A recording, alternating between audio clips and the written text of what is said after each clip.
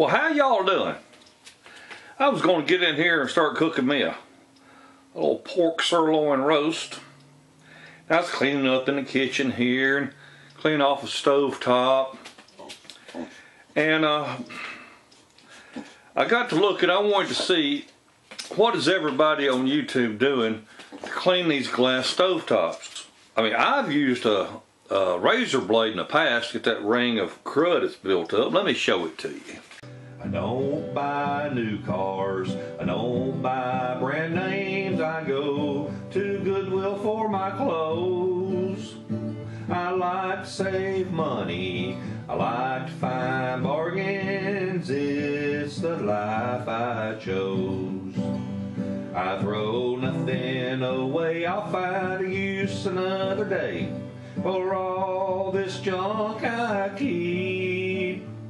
My neighbors all hate me, they abuse and berate me, 'cause I like doing it cheap. Yeah, I like doing it cheap. Welcome to another episode of Doing It Cheap.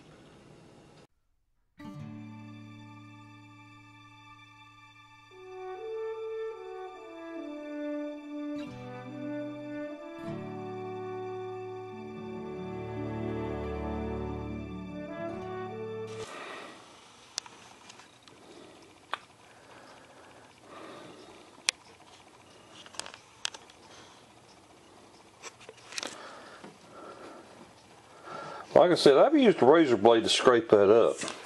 But I hear all these people singing praises about cleaning the bottom of their cooked pots with vinegar and baking soda.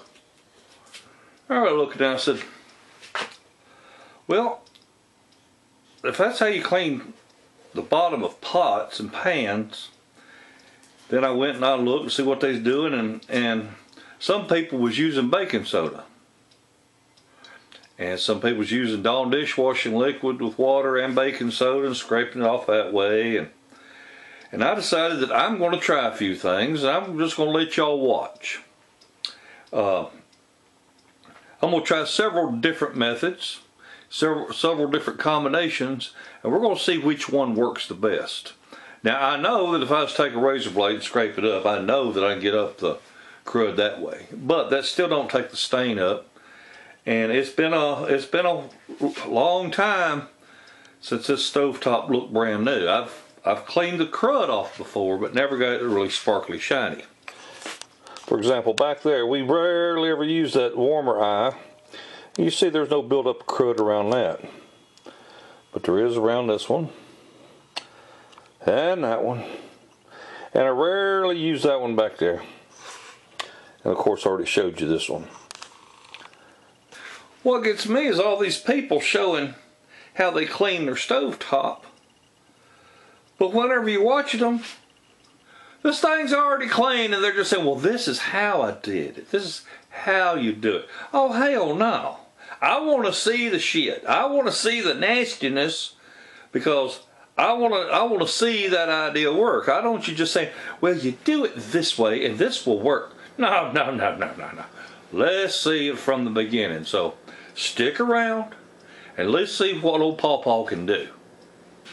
Well, what I'm going to do is I'm going to work in segments. I do want to show you this is not hot. It is a little bit warm because I've got my cornbread stick pan in the oven. I was getting it cleaned up. This is a little bit warm, but this is not hot. Well, no, it's not hot. Well, it's a little hot right there, but that's just because of the heat from the stove. All right.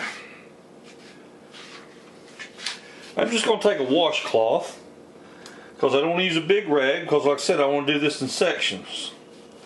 So I'm going to put a washcloth right there. That's sort of dividing this into taking a fourth of it, like a slice out of a pie. And I just bought some white distilled vinegar. Good old white distilled vinegar from Walmart.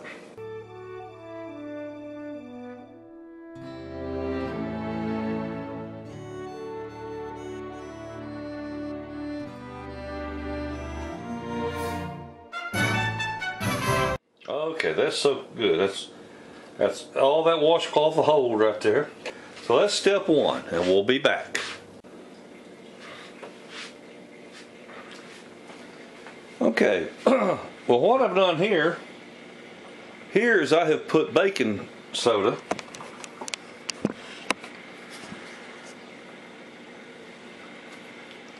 This ain't Arm & Hammer. This is the brand from Aldi. But I have put baking soda right here, dry.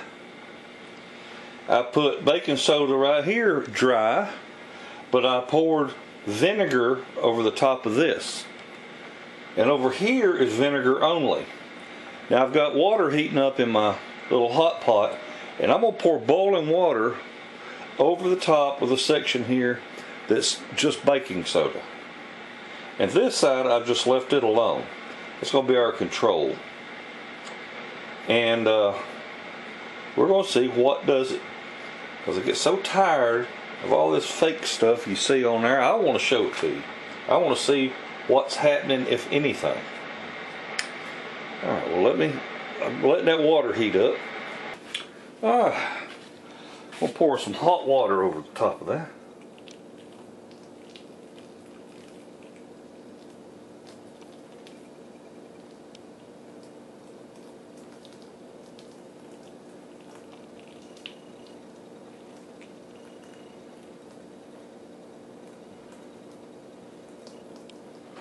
Okay, well, we'll see what happens.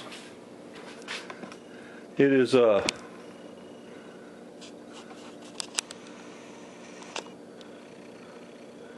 it's 2:34, and we'll come back in a little while.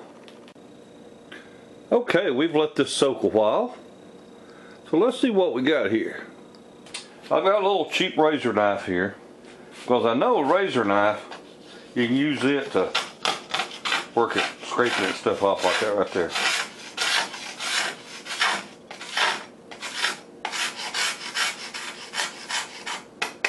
Alright, so let's see, this is, what was this one? We'll have to go back. Oh yeah, I think this was the boiling water with the baking soda, whatever. You know what it was, because I just said it.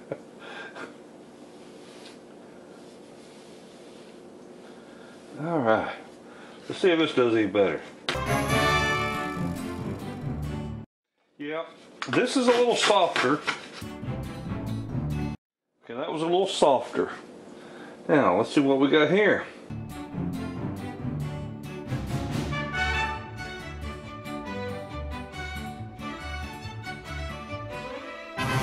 So far, I'd say this is the easiest one. Now let's see what we got here.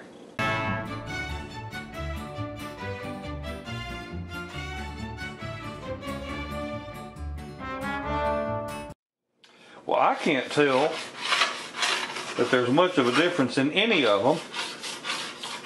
I think the main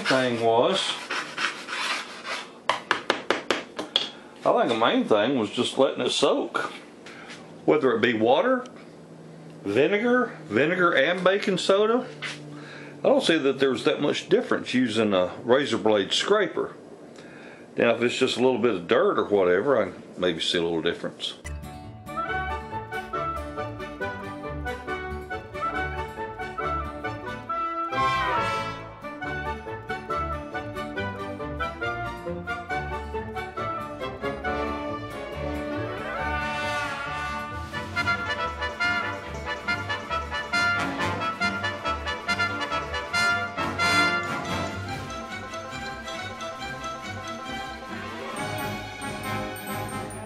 Looks like the fact is there ain't no chemical going to do it all.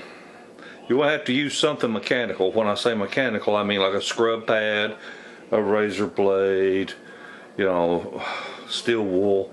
You're going to have, it's going to take mechanical effort, not just chemical effort, to get all that off. But it looks a lot better than it did, and it's cleaner than it's been in a very long time. I've scraped it before, and the ring around it may be where actually some paint had been took out of it. I'm not sure. But there you go. We used vinegar, we used baking soda, we used a combination of vinegar and baking soda. And we used grill and oven cleaner.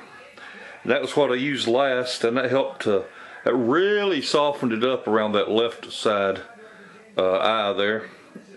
It really softened up the grease and crud that was on there, so it scraped off a lot easier. So I guess if I was to recommend any one product, I'd probably recommend that grill and oven cleaner. It's not aromatic, you know, like the spray easy off stuff. I mean, it does have an odor to it, and it will eat up your skin, but it seemed to work pretty good. So I hope you learned something from that. Well, there you have it. What the answer was the razor blade. The razor blade is what did the work. A little glass plus here, just to clean the film off. So there you have it. The truth about cleaning these stove tops, you can only do so much with them. So my advice to you is don't let nothing get built up on it. You get a brand new one, by God, clean that son of a bitch every time. Alright. Well, there you go. Well, folks, I really appreciate you watching my videos. Ain't no telling what the next one's going to be. I don't know what the next one's going to be. I thought today was going to be doing a pork sirloin roast, but that didn't get done. But I got the stovetop cleaned off. Mama be happy. Folks, thank you again. Y'all have a wonderful day and a better tomorrow. Bye, everybody.